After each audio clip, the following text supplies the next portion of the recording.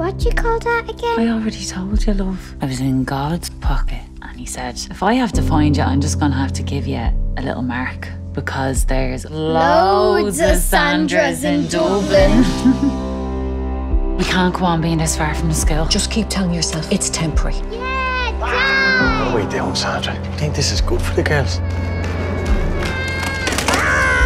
I'm dead as... I want to fix it, you know? You know, however much you may want to, there are some people who you just can't.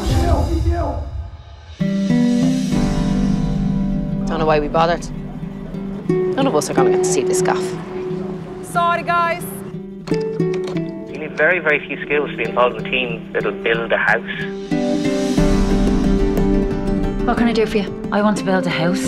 Look, I'm sorry, darling. There's just too many risks for everyone. No harm in asking. Why didn't you ask me? A permanent home. I didn't mean for you to say that. Well, I did. So. It's land, Sandra, going to waste. Use it. A house at the bottom of the garden. It's possible. What? You're gonna need somebody who knows what they're doing. He means a man. No, I mean a person. We'll let herself do the honours.